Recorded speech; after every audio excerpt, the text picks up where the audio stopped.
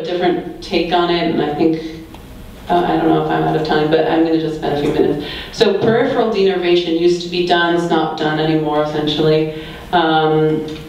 Brain surgery, when they would go in and create a lesion, no longer done because of the adoption of DBS.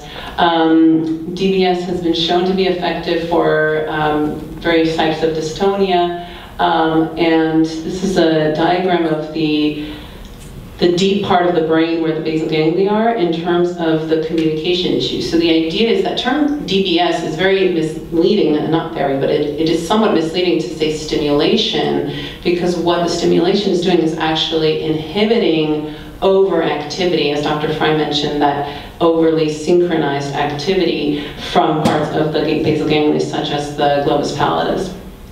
So it's acting like a pacemaker for the brain. And then it's a similar diagram to what she showed, but I wanted to show this picture because I think these diagrams are misleading, because you think that, you know, you're going to be glowing. The Medtronic diagram specifically, the guy is literally glowing, and I just find that misleading. You know, so this is what you may or may not see depending on what the build is in terms of what he's showing there. You can see that this sort of bulge here, that's his battery, that's his pulse generator, and you can't see his leads really. So in a very slender person, you might see the bulge over the lead, but everything is internalized, it's all under the skin. The range is really quite broad. Dr. Fry quoted 40 to 60. I agree with that. I think when you look at the data of who's quoting higher efficacy rates like 70, 80, it's usually surgeons who are like open label and not necessarily backed by sham controls or other kind of controls. But there is quite a broad range depending on how long the patient's had it, what type of dystonia, etc. The key points are that it's reversible and modifiable. It is associated with significant improvements in the quality of life. But it's also important to keep in mind that the maximum benefit may be delayed by 3 to 6 months. Even if you're doing the proper programming from the beginning, the way dystonia is, it does take time for it to work, just by the nature of the way the muscles have to relax and retrain themselves, compared to tremor where you see that off-on. So it's important to, again, have realistic expectations where you're not really going to see much benefit until you're 3 or 6 months out. Some people, they continue to improve up to about a year, so that's an important thing to keep in mind. If people like to see study data, this is a study which was single-blind, prospective. Single-blind means that everybody knew they were getting DBS, but the people who were calculating the scores were blinded to, they did not know whether or not the patient had had DBS or not. So basically it's usually with video or something like that. So TWISTERS is a very cute acronym for how we rate cervical dystonia. You may ask your doctor if they are keeping track of your TWISTERS score. But it's the Toronto Western Spasmodic Torticollis Rating Scale. Very cute. So as you can see here, there was improvement even from the 6-month to the 12-month point. This is the severity score. It's out of 35. 0 would be totally normal. 0 would be like no dystonia whatsoever. 35 would be like the worst dystonia objectively on exam. This isn't talking about pain or disability. It's just talking about the objective severity. Unfortunately, TWISTERS doesn't take tremor into account in its score. So that is a limitation. So there was 43% improvement in the severity scores. The total scores, which also include pain scores and disability scores, were improved 60%. This was a very small study, 10 people. Depression improved 58%, quality of life improved by only a quarter. This is disability scores, pain scores, depression scores, and quality of life scores. The other thing to keep in mind is just as how you guys have presented with quite varying stories about, I have more tremor, or I have more pain, or this is how long it took, or what have you, there's also quite a variability, as I mentioned, in terms of how people respond to something like DBS, where these lines here are all these 10 people. And you can see, some people dramatically improved within 6 months, some people more gradually, or then they had recurrence of pain, and then one person really didn't do well. So it's important to keep in mind that we're looking at averages. This was a different study. This was 9 patients. This was out of UCSF. Again, prospective, single-blinded. There was 63% reduction in the total twisters. Risks, there are surgical risks, there are hardware risks, and there are programming risks. So surgical risks are, kind of the big scary ones. They're incredibly rare, like hemorrhage, or seizure, or stroke. Headache and pain, of course, are somewhat to be expected. You're having a hole, drilled into your head, okay. But hardware issues are a little bit more common than those really rare things of like hemorrhage would be infection of the leads, extensions, or battery. That happens about 3 to 5%. Lead fracture or need for repeat surgery, like lead replacement or battery replacement for those reasons. Battery replacement is just because the battery has died is not really a complication, it's really an expectation that the battery will typically last about 3 to 5 years. So, with a lifelong condition, it's expected that there will be battery replacements. Stimulation associated risks can be mitigated by adjusting or reducing the stimulation. And then it's a matter of, is there enough room to adjust it where you still have the benefit, or are some of these side effects to the point where you get benefit from the dystonia, and then, but also the side effect, and then if you adjust it to get rid of the side effect, the improvement of the dystonia goes away. So that varies from person to person in terms of how limiting they are, but as Dr. Fry mentioned, slurred speech, trouble swallowing, cognitive emotional changes, slowness of movement. She used the word Parkinsonism. I just wanted to clarify because people, I think, might logically think that means that having surgery is going to cause Parkinson's disease. That is not the case. Parkinsonism in that context refers to an appearance of looking slow and stiff, similar to Parkinson's disease, but it is not the disease itself. DBS cannot cause Parkinson's disease. It's just that there was a case series that looked at again, targeting the GPI, having these side effects that were difficult to manage with stimulation changes, meaning that, of course, they would go away if you went down on the stimulation, but the benefit of the dystonia improvement went away too, or got, it wasn't maximized essentially. Compared to STN, which, as Dr. Fry mentioned, we usually use for Parkinson's disease, there's some. Again, this is an area of research. This is an area of, growth in how we're treating cervical dystonia. Is trying to understand if maybe we should be looking at this area for people with cervical dystonia because there's a lower risk of developing bradykinesia. Again, the term Parkinsonism, not Parkinson's disease. You just have normal involuntary movements.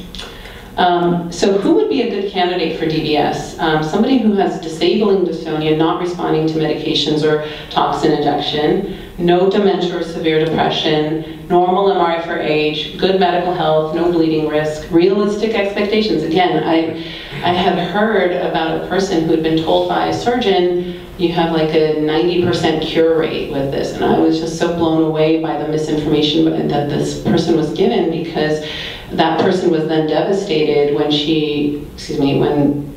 I just gave away she was a woman. That she didn't feel better, and she was blown away, she was really devastated, and I just thought it was really unfair for the expectations to be built up like that, when you look at the literature, you see that there's it's a really broad efficacy rate. Younger patients can often do better, shorter duration of symptoms, and that often has to do with not having a fixed deformity or a contracture, because again, as I mentioned, a contracture is that tight muscle where really there's not a lot that can be done at that point. Once it's in place, it's really very, very difficult to get to reduce. So there have been advances in DBS for dystonia. First of all, one of the things that we do it at our center and are being done at centers across the country is something called frameless DBS. Patients may describe to you the process of going through DBS, which is that it's an awake procedure, and that's done so that we're monitoring for side effects. But traditionally your head and neck are immobilized using a frame. The frame goes over your face kind of like this, and then the back gets drilled, screwed into the operating table. So it doesn't sound like fun, right, to like be awake and really like can't move your head or neck, especially in the context of the problem that you have is cervical dystonia and your neck wants to be in a particular position or is tremoring or what have you. So the advance is something called frameless, which utilizes what we call a mini frame. So I guess it would be better to call it mini frame rather than frameless, but the idea is that instead of using this large frame, this gets screwed directly into the head. Same way this gets screwed into the head, but this mini frame, the driver of the electrode directly attaches to that. So as you can see, the head and the neck are completely free, and there's therefore improved comfort during the procedure, allows for head and neck movement during the procedure without sacrificing accuracy. It's a customized apparatus to each patient, and it can be a shorter surgery if somebody's doing a bilateral procedure, because you don't need to switch sides, you're already right there. The other advance is that DBS is now MRI compatible. And then there are newer medical device companies that are getting into the mix. So Medtronic was the big player, and now St. Jude and Boston Scientific are also have DBS systems that they have FDA approved. The difference with the St. Jude device is that they have directional leads, meaning that for somebody whose stimulation needs to be focused to the front part of the lead, it's basically a way of being a little bit more accurate in where the stimulation is given. The St. Jude device has Bluetooth capability for more sort of user-friendly programming. And then I think what's going to come out in the future is something called adaptive deep brain stimulation. It's being studied in Parkinson's now, but similar to what Dr. Fry mentioned about those overly synchronous outputs that you're trying to modify, the idea would be if you could time the stimulation to when those overactive oscillations are happening. You may be able to give the stimulation only when needed and not continuously, therefore reducing side effects and improving battery life. This is the Medtronic device. People often ask me, like, do I get to control it? So the patient management involves being able to check the device, turn it on and off, make sure that it's on, as well as whatever the physician allows you to modify. So for example, they may say you can go up and down on your voltage, or you may switch between programs. And then this is what essentially with the St. Jude device is basically iOS based, iPad, iPhone or iPod. People ask me a lot of questions about DBS. Will they be shaving my head?